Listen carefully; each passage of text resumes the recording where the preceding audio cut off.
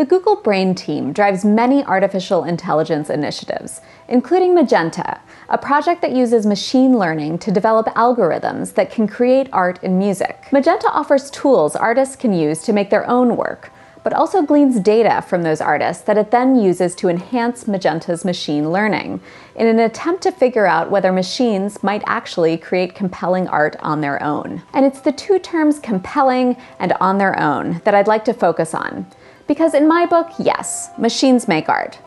If you'd like to identify as art this terrifying image I created by feeding a selfie into the Deep Dream generator, a neural network trained in this case to see dog faces and everything, then good on you. Or perhaps you really respond to this award-winning machine-generated sonnet that was judged against poetry created by humans, which concludes with the couplet, "Behind the wall silence alone replied. Was then even the staircase occupied?" Or maybe you really like this music video by Taryn Southern, whose music track and video art were created using artificial intelligence. If you think it's art, then it's art. Video over. But the better questions to my mind are, can we really consider any art to be purely machine-generated, without a great and powerful Oz setting it into motion, or at least operating somewhere in the background? And more importantly, what is it that we find compelling about art made by machines?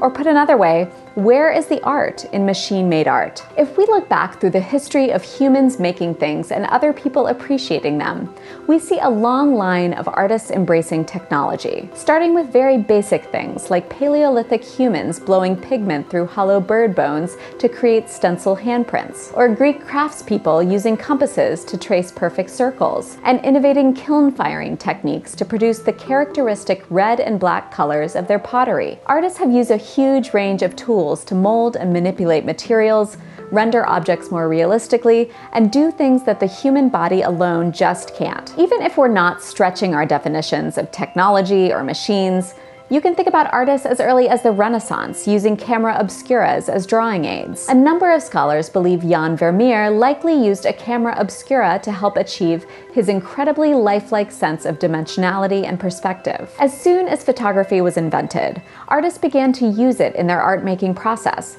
or as their art-making process. For a long time, photography wasn't considered an art in itself, too easily achieved, some argued, by the press of a button. Automated making was often associated with or relegated to the realm of craft. The Jacquard loom, invented in 1804, is a machine controlled by a chain of punch cards, strung together in a sequence, allowing the weaver to program the loom to create complicated patterns and effects. This innovation is considered to be a critical step toward computing. But did the punch cards make the textiles, or did a human? As the 20th century progressed, we see more and more instances of artists making what we can think of as art machines. Sure, there was art made about life in the machine or industrial age, but there were also electrically powered kinetic sculptures like this one, made in 1930 by Bauhaus denizen Laszlo Moholy-Nagy, who believed that art and technology, working together, had the power to transform society. In a good way. For Swiss artist Jean Tinguely's 1960 work Homage to New York, he set up a self-destructing mechanism in the sculpture garden of the Museum of Modern Art in New York. It performed for 27 minutes, and afterward, the public were invited to pick up remnants of the machine and take them home. Jumping forward and skipping loads of fascinating instances of mechanical art, there's Roxy Payne's Scumac devices, the first of which was made in 1998.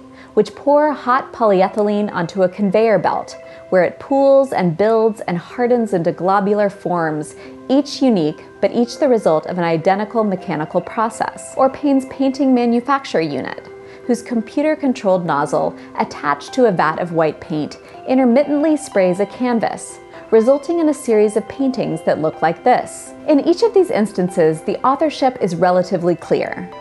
The artist made or programmed the machine that does the thing, and they attach their name to it as its generative force. Even if the results are largely or even completely out of their control, whatever happens is still the result of a human being, the artist, having put it in motion.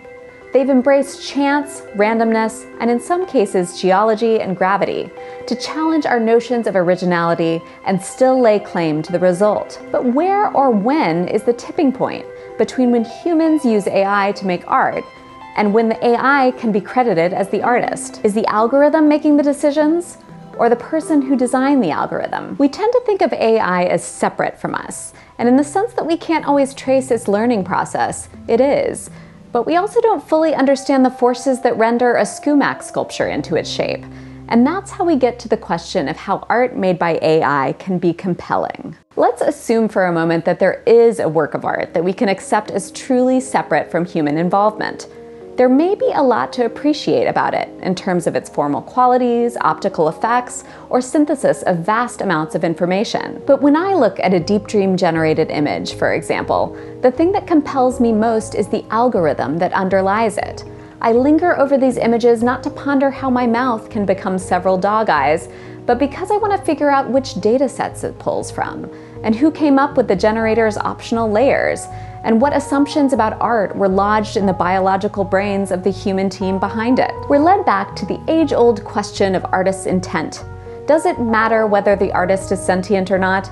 And is it even possible to judge a work without a consideration of its author, context, and origin? If you're someone who likes to see evidence of a lot of hard work when you look at art, does it make a difference to know that a robot made it? Would you find enjoyment in marveling over the kind of sustained, precise work an automated device can accomplish that a human probably couldn't? Or would you rather marvel over artwork made by the humans who figured out the optics of some of our best-loved works of neo-impressionism, or Australian Aboriginal dot paintings, or even this painting executed primarily by the assistance of Damien Hirst, who nevertheless has insisted every single spot painting contains my eye, my hand, and my heart. One of the reasons you might appreciate art, sentimental though it may be, is because it's a connection between you and another human being. You may be separated by centuries or continents, but you're spending time with a piece of paper that someone else spent time with. You're contemplating an arrangement of forms or an idea that once resided in the mind or presence of someone other than you. When we look at objects from times and places and cultures other than our own, there's always a lot we don't know. Archaeologists and art historians seek to discover the motivations behind these objects, to enhance our understanding of what it is, why it is, and how we might find meaning in it. Part of our pleasure in these objects might be that mystery, exoticism you might call it. We may not know why it was made, but we can still find things to like, seeing it through the limited filter of our own experience, and enjoy guessing at its origins. Let's look at this Nkisi Nkondi power figure, made in the 19th century in the area that is now the Democratic Republic of Congo. And if you haven't studied it, I dare you not to think about who made it, how it was used, where it was kept, what's inside of it. If you fall into the camp of those who think art should speak for itself, then what do we do with an object such as this? Dismiss it because everything might not be evident at first glance? Whether you're standing in front of a grand history painting whose story you don't remember well, or a Hudson River School painting that seems to have no secrets to hide, there is always contextual information you don't have.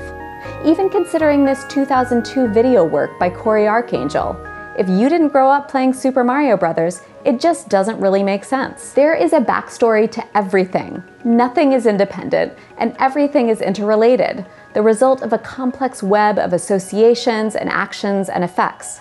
Whether or not you see it or want to see it is up to you. One reason I like art is because I want to find out what motivated the person or people to do the thing. And when I wonder about the why of an art generated by AI, I'm either led back to a human person or to nothing. We will see more and more art generated by AI, likely of increasing sophistication. And I mean, if machines and algorithms begin to have personalities and quirks, I might be interested in experiencing connection with them through the art they make. But in looking at AI-generated work through the lens of art history, I see it as part of a long story of collaboration between humans and technology. While the line between the two has become increasingly indistinct, I believe it's in that murky territory that we find compelling experiences and ideas. What do you think about when you look at AI-generated work? Does it matter to you if a machine or a person made it? Let's talk about it in the comments. The Art Assignment is funded in part by viewers like you through Patreon.com, a subscription-based platform that allows you to support creators you like in the form of a monthly donation. Special thanks to our Grandmaster of the Arts, Indianapolis Homes Realty. If you'd like to support the show, check out our page at patreon.com/artassignment.